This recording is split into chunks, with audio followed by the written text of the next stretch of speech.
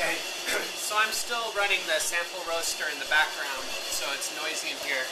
And I was just looking at the cupping results. I've let these coffees cool down, but I'm going to cup. I have a good and bad.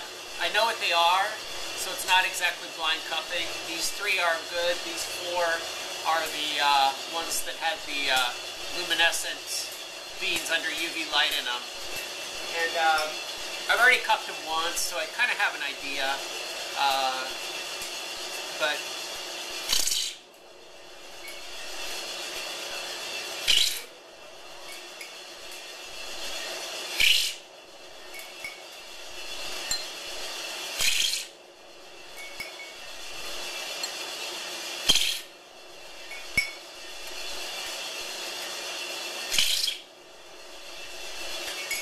I mean, they're not as bad as I thought. I expected something more dramatic.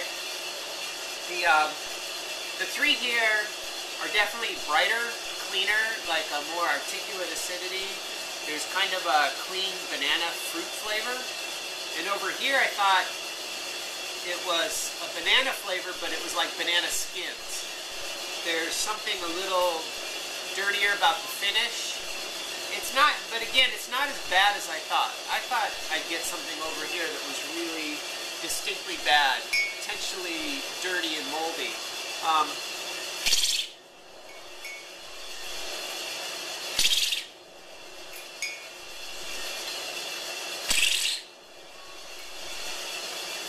It's definitely not this coffee though. And I think as it cools, you can really taste it. And my idea too is that this will fade.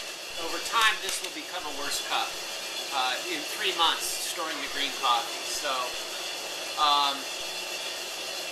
bad fermentation, bacteria, those could both be possible here. Like I said, in terms of roasting, they were evenly uneven. It doesn't have to do with ripeness. That's one of the banana peel flavors, is sometimes ripeness, or underripe, but I know that's not what we're seeing with the luminescent beans. So I expected fermentation flavors over here that I didn't get. So I can tell there's a quality problem.